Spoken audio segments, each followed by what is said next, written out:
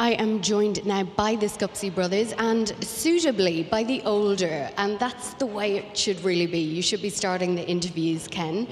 What about tonight? A great straight sets win for you guys. Great start to the tournament.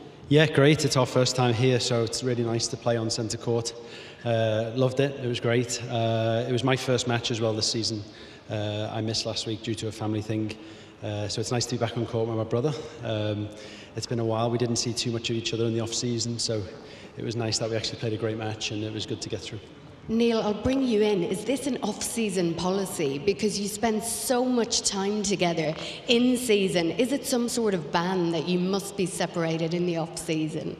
No, not really. I mean, it's obviously nice to have a bit of holiday and have a little break from your brother because you're on tour with him 35 weeks of the year. But it's been a great match today.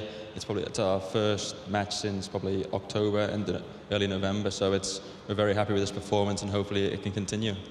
You've won, before you won with your brother, you won your first title together last year, but you'd won 4 before that. How do you compare the feeling of winning with your brother?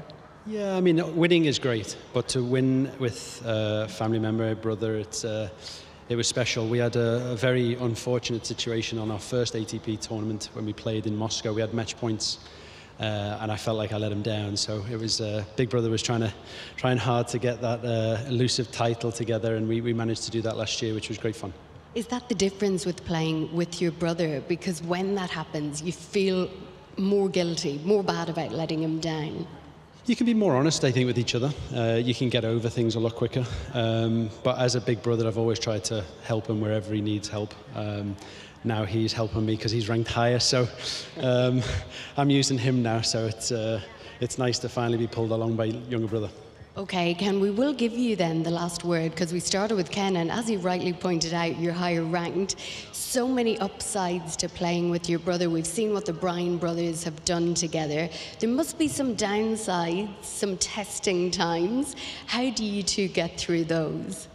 Yeah, I mean, definitely at the start of our partnership, there was definitely a lot of negative stuff going on the court. He was telling me what to do, and I wasn't listening that much. But we're both, well, I've matured now.